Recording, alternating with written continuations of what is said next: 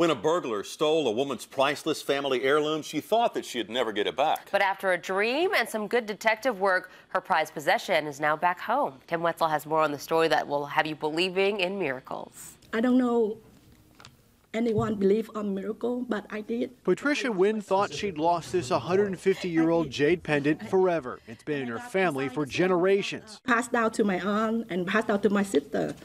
And I lost my sister 3 years ago. The jade piece, which symbolizes luck, took on even more significance when Patricia got the devastating news she had cancer.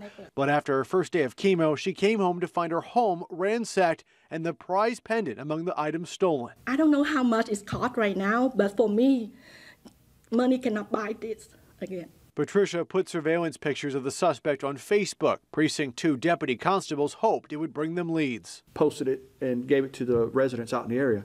Nobody could identify this guy. But then the story gets a little weird. Last night, I dreamed to see my sister. In the dream, Patricia's sister told her the pendant would be found. Just 2 days later, she got a call from deputies saying a Pasadena police officer had not only recognized the suspect, but caught him. Investigators recovered stolen items from multiple homes. You can see them all pictured here, including Patricia's prized pendant. And I just cried because I don't know why things happen with the Friday night with my dream, and then Friday we custody him. It makes it worth it, to see somebody react that way. A miracle, maybe. Good police work, definitely.